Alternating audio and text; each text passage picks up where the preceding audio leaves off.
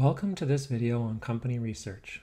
After watching this video, I'm hoping that you will be able to identify sources of information for company research for your assignments, to be able to repeat the steps for retrieving the information from our library databases, and to be able to distinguish the databases from each other based on the specialized information they contain.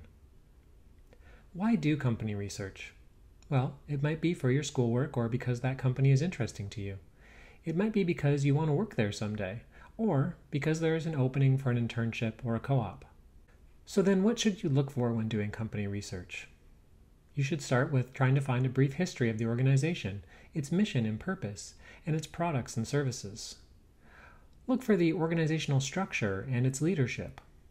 Try to find basic information such as its industry, market share, and competitive position. Look for the key opportunities it is pursuing and how it plans to achieve them.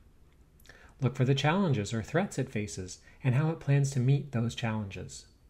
And try to get a sense of its organizational culture. So then, how hard is company research? Well, company research can be difficult depending on the organization. At one end of the spectrum are large publicly traded companies, and these are easy to research because they have to release a lot of information publicly. At the other end of the spectrum are small family-owned businesses. These are harder to research because they don't have to release a lot of information to the public. Nonprofits and charities are somewhere in the middle. So, what will this video series cover with respect to company research?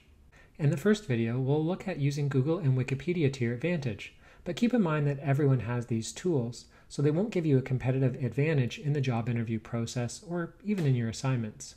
In the second video, we'll look at researching the company using some of the library databases.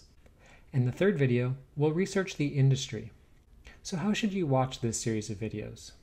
I recommend stopping after each video or even during the videos to try these techniques on the databases for yourself before moving on to the next video. And you may want to have more than one organization in mind as you start your research. This is because not all companies and industries are covered in these databases. And then remember to keep that checklist of what to look for nearby as you do your research. This way you can track your progress. That concludes this introduction to the company research series.